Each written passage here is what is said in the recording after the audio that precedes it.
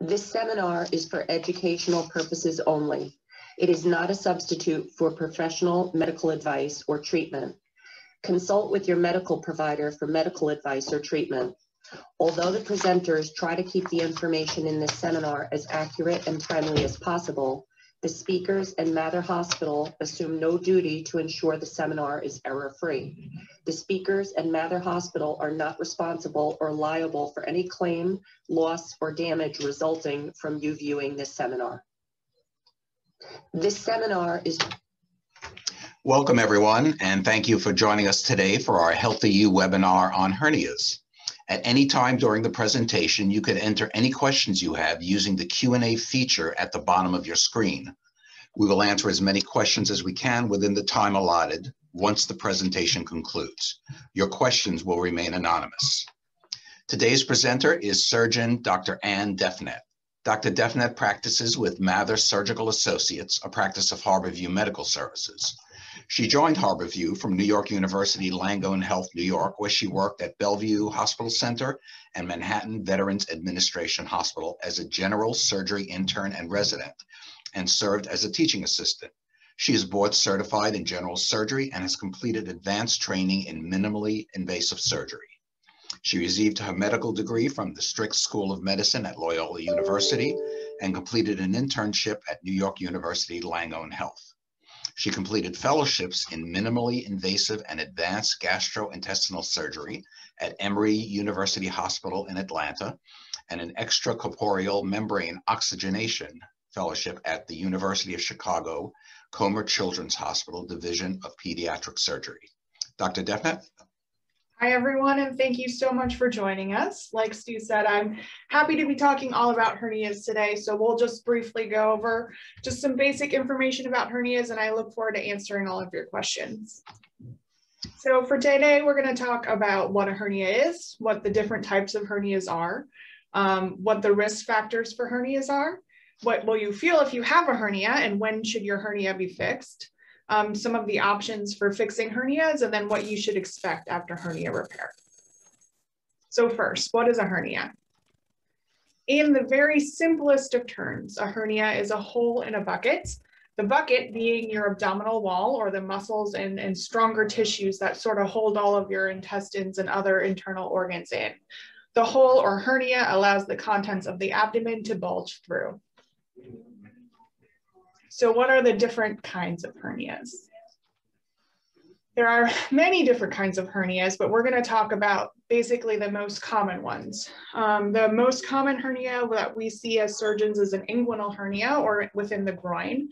This can include both your standard inguinal hernias and also a femoral hernia. Also, we see a lot of umbilical hernias or at your belly button.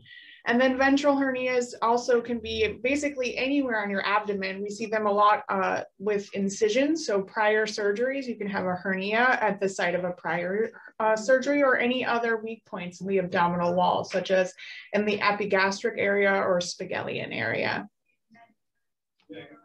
So what are the risk factors for having a hernia? So risk factors include older age, so your muscles and your abdominal wall weakens, which can allow hernias to happen. Also obesity from having increased pressure within your abdominal cavity. Frequent heavy lifting or straining can also predispose you to hernias. Also, people may have a family history of hernias. Pregnancy or having that stretching of the abdominal wall predisposes some women to hernias as well. And hernias can also just be present in babies at birth that need to be repaired as well. So what will you typically feel if you have a hernia?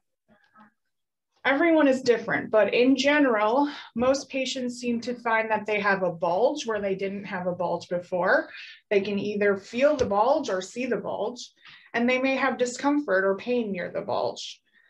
Some alarm symptoms that we always like to talk about, so things that you should call your doctor about right away, are if you have redness of the skin over the side of your hernia or bulge, if your bulge just won't go back in and your pain is greatly increased, if you have nausea or vomiting, or if you develop fever or chills. These are all symptoms that you should call a doctor for right away.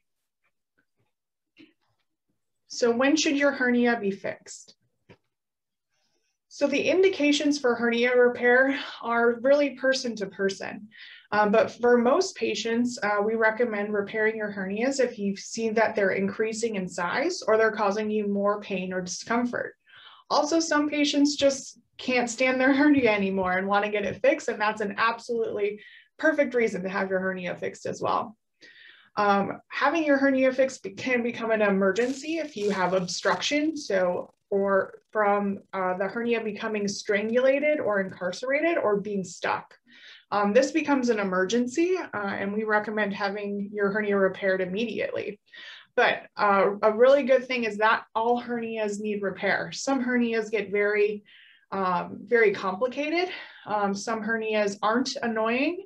Some hernias people just want to watch, and that's totally fine too. This requires a very thorough discussion with your surgeon. So what are the options for fixing hernias? So there are 3 typical ways that we fix hernias, and it's really based on a person-by-person basis, based on what your hernia looks like and also what you want to happen. So the first type of repair is an open repair. With an open repair, you have a larger incision over the site of the hernia, but a single incision. With a laparoscopic or robotic repair, you have multiple smaller incisions, usually away from the site of the hernia. And then we can repair your hernia that way. Those last 2 repairs are called minimally invasive techniques. And for specific hernias, we sort of like doing it minimally invasively because you seem to have a better recovery after, with a little bit less pain and just a quicker recovery, quicker back to work and everything like that. But of course, depending on what your hernia is like and what your preferences are, that will determine which way we can repair your hernia. So the big question, and I assume we'll have some questions on this, is mesh or no mesh? Everyone has seen those commercials on the television about the issue with mesh. For a lot of hernias, actually, and you can have a further discussion with your personal surgeon, it's really important that we use mesh. Mesh is a piece of plastic lace you can see there that actually buttresses or sort of covers our hernia repair and greatly decreases the risk of recurrence of your hernia or the chance of the hernia coming back. The science behind meshes has really improved over the last 15 to 20 years. And the meshes we're using now are actually very, very well tolerated by patients. And we're not seeing this type of complications that we were seeing 15 to 20 years ago with mesh placement.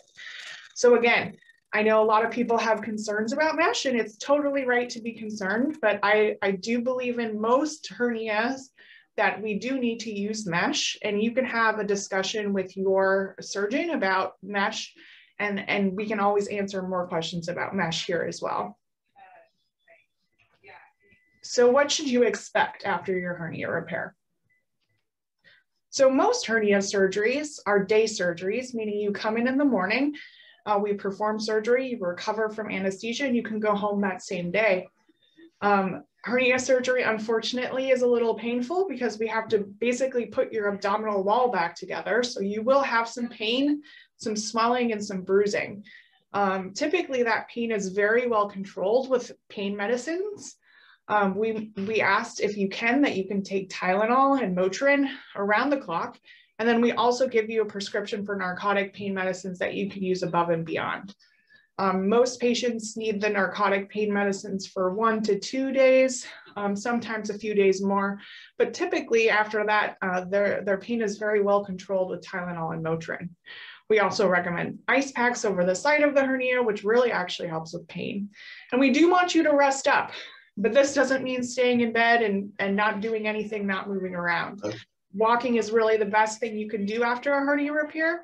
But we do say no heavy lifting more than a gallon of milk or about 10 pounds for 6 weeks in most cases after hernia repair. Oh yeah, it was Dr. Bilal. Yeah, it was Dr. Bilal's procedure. So that's about the end of my presentation today.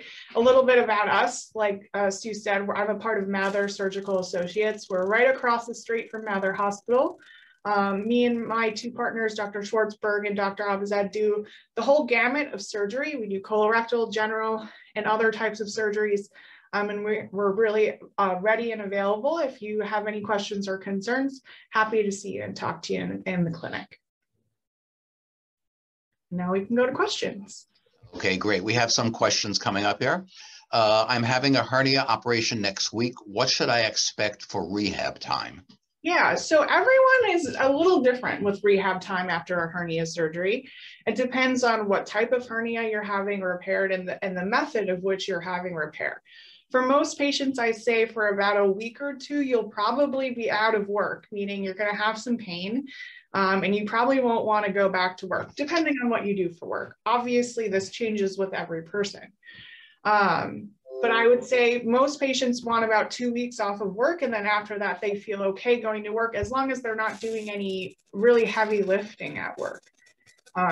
We like to make sure that you're not using narcotic pain medicines when you go back to work, and that your pain is really well controlled.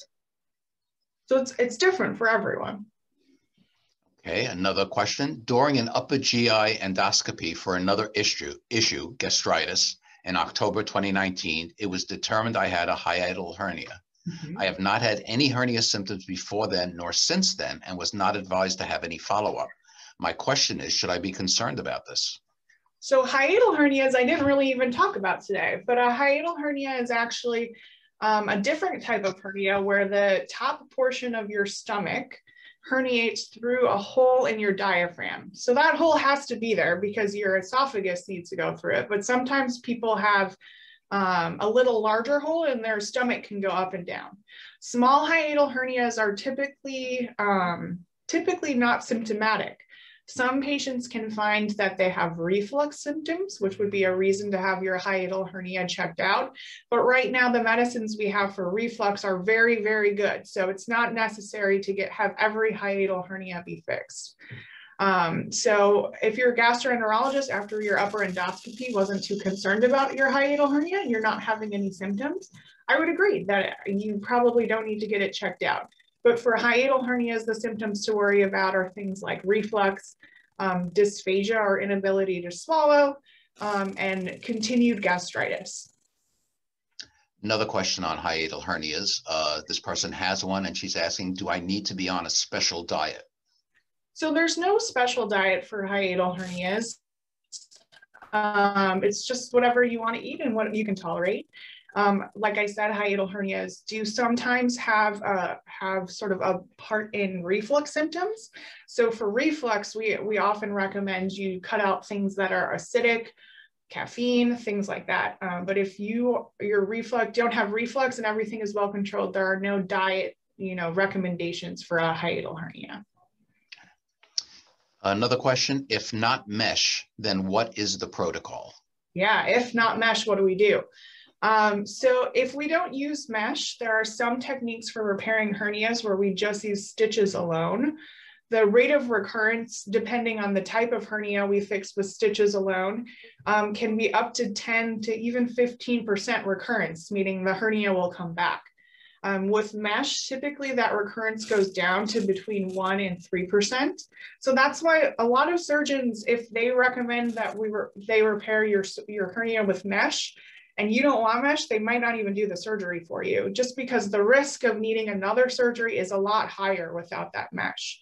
So without mesh, there are some techniques where we can repair your hernia with just stitches alone. But if a mesh is recommended, it's usually for a very good reason. Okay. Does straining to have a bowel movement aggravate an umbilical hernia? So straining to have any straining can aggravate or make your hernias, even an umbilical hernia, stick out. I would say it's unlikely that straining to have a bowel movement would greatly increase the hernia size immediately.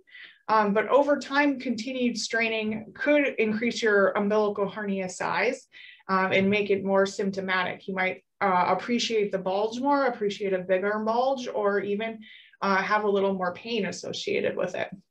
So yeah, constipation and straining that way can affect your hernias.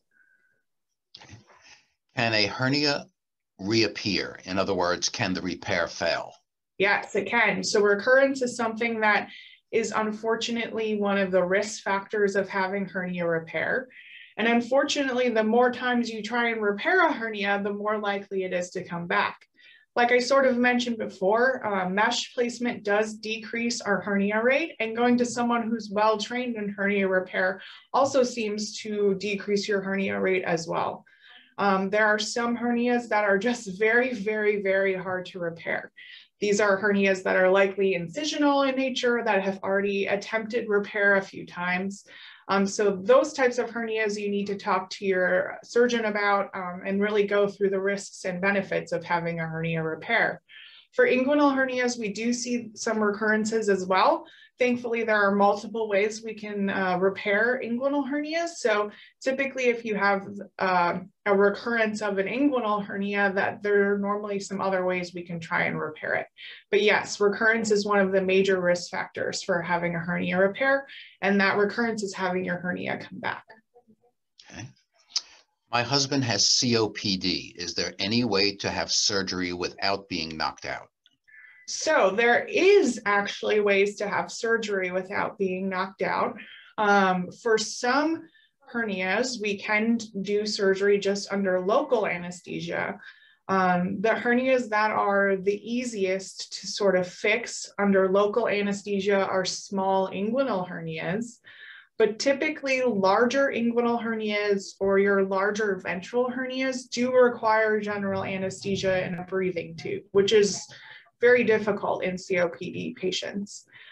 This is because the hole is bigger, the hernia itself is bigger, and we have to really sort of knock you out to make sure that we can fit everything that's bulging out back in.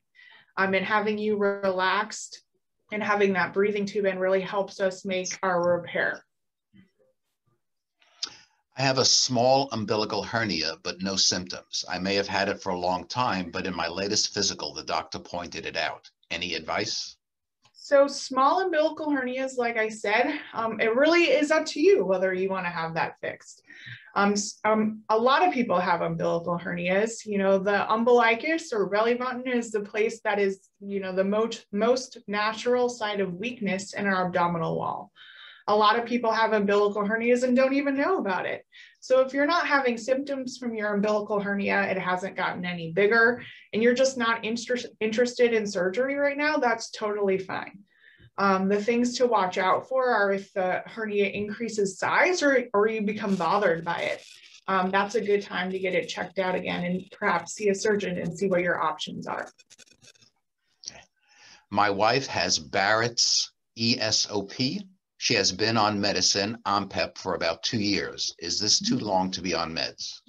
So PPIs, or what you were talking about, omeprazole, for things like reflux, which causes Barrett's esophagus, are typically okay to be on long term. There have been some studies in mice that have shown some adverse effects from PPIs, but those have never sort of been found in humans.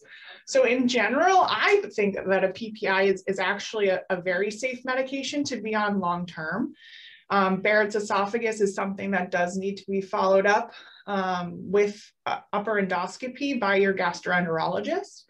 But hopefully the omeprazole should help in letting your esophagus repair and knocking down that reflux. So personally, I believe that a PPI is an okay medicine to be on for a long period of time.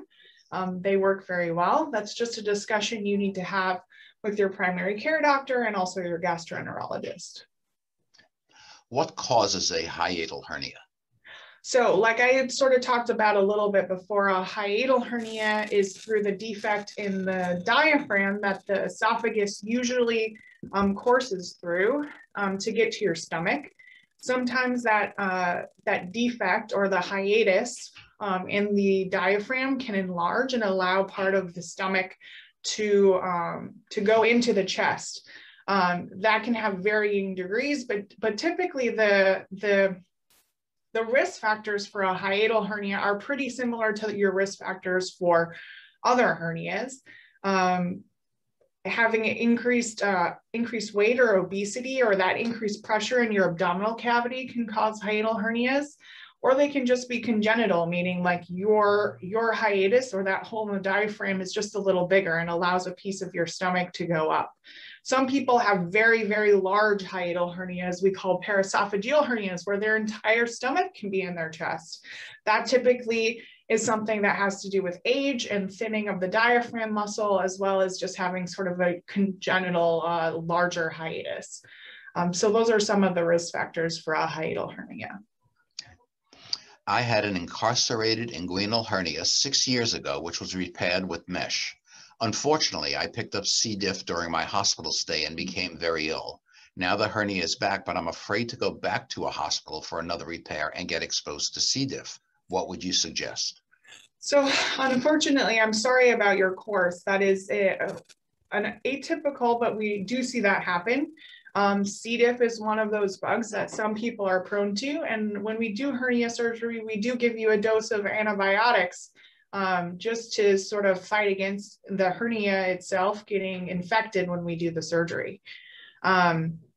This would be a good question to talk to a surgeon about and see what we can do. But typically, we just watch you very carefully. If we are repairing your hernia in an elective fashion, so it's not incarcerated, you're not having to stay in the hospital, the chances of you getting C. diff afterwards are much smaller, because you're not being exposed to the hospital setting where patients unfortunately can be exposed to C. diff.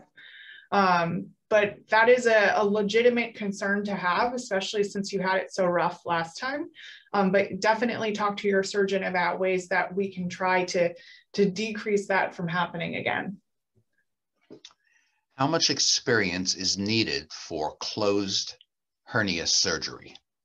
I assume he's talking about robotic or... Yeah, so I think that this day and age, a lot of people are being trained in laparoscopic and robotic hernia surgery. I do think that those surgeries, you do need to have a good training in it. I was trained in it, so I feel very comfortable doing laparoscopic and robotic hernia surgery.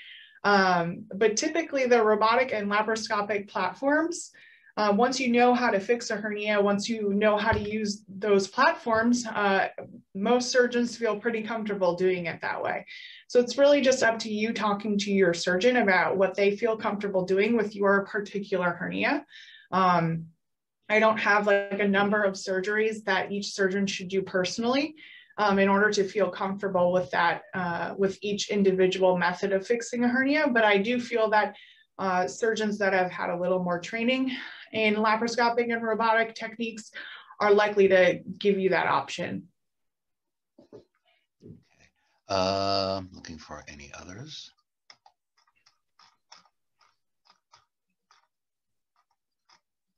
How long after surgery can you drive? So driving is one of those things that everyone is a little bit different. The main thing I say for my patients for driving after surgery is to make sure you're not taking any of the narcotic pain medicines anymore. Also, I like patients to do a little test drive, maybe around the block, see how they're feeling. It's really important that you're able to slam on the brake or quickly look and turn over your shoulder without having too much pain. So I think a nice drive around the block to start out usually can tell you if you're feeling up to driving. But it's really dependent on every patient and when they're not using those pain medicines and when they feel comfortable enough to slam on the brake. Okay. Another question, in abdominal hernia, are you familiar with the use of Botox, also a plastic surgeon use? Yeah, so for very large abdominal hernias, the use of Botox is actually very helpful in allowing us to achieve what we call primary closure, or bringing the actual wall of your abdomen back together and being able to sew it up without tension. Botox, as you may or may not know, is a drug that sort of denervates and relaxes your muscles. So if we give Botox to specific levels of the abdominal wall, that can relax your abdominal muscles and allow us to bring your hernia or bring the edges of your abdominal wall back together. So Botox is used in very large and complicated hernias, and has been used with some success. It is a newer treatment for larger hernias to help us, and it's not a treatment itself for hernias, it just helps us fix the hernia. Okay, I think that's it on the questions. If anyone else has any other questions, you can add them now at the Q&A feature. And if not, I just wanted to thank Dr. Defnet for her presentation. If you did not get your question answered or you think of a question afterwards, you can email us at matherhospital, one word, at northwell.edu, and we will pass your questions on to Dr. Defnet. Once you exit the webinar, you'll be redirected to complete a brief survey. We'd appreciate it if you can complete the survey. Your feedback is very important to us and helps us plan future webinars. If you would like to view any other HealthyU webinars that we have presented, you can find them all at matherhospital.org/HealthyU. Again, thank you, Dr. Defnet, and thanks everyone for joining us today, and enjoy the rest of your day. Thanks, everyone.